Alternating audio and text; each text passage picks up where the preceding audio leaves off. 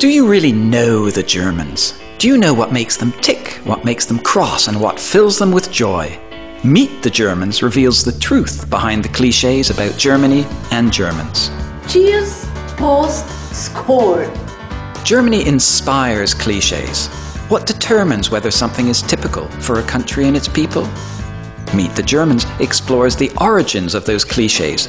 Learn about Germans' love for 300 types of bread and their passion for challenging art. Meet the Germans features hand-picked Germans, the arty, the eloquent and the trendy, the actors, writers, gourmets and deep thinkers. Many of them are famous in their home country, but often quite unknown beyond Germany's borders. Discover how they shape, provoke and thrill their fellow Germans.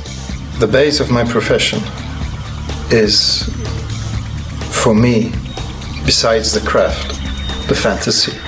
Unfortunately, I have to express my fantasy in words. That's why the German language is the base of my work. There exist a lot of borders everywhere, but I see it more in a way it's something where people deal with and try to change them or renew them, or it's more a process.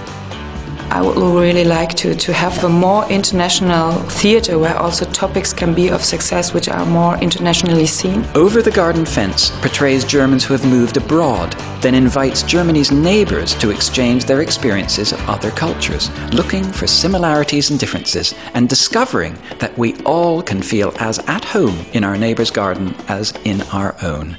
Wie ist es als Deutscher in Schottland? Es ist anders als in England. Ich habe das Gefühl, dass man hier sehr viel akzeptierter, fast geliebter ist. Vor allem natürlich, wenn die Deutschen gegen die Engländer spielen. How can you identify Germans? They're clean, but they're trying to look cool, but they're not. But they're very nice. In the heart of Europe live strange people called the Germans, who are a mystery for themselves too. But one brave man, Rory McLean, came to them and met them, and he survived. Read about his explorations in Meet the Germans. I write a weekly, rather provocative, quite cheeky blog about everything that infuriates me, everything I love, everything that moves me about this country and city.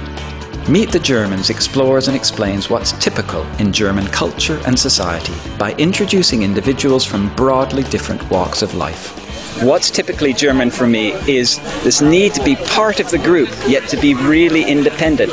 And that, I think, is what brings the dynamism to this country. The project was developed by the Goethe-Institut, London.